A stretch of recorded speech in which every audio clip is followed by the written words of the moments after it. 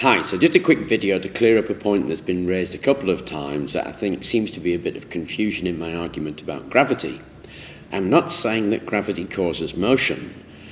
The argument about whether gravity causes motion or motion causes gravity is a chicken and egg argument.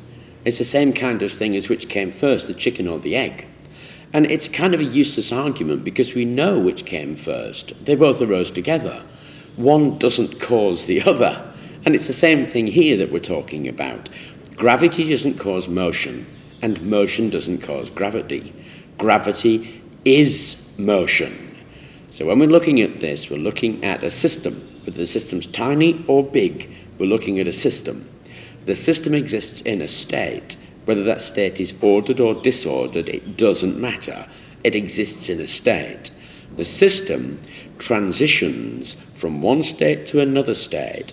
Now, we can think of those in high or low energy terms if we like, but it doesn't matter. It's the act of a system in transition. That system in transition moves. That whole thing is what gravity is, or at least that's what I think.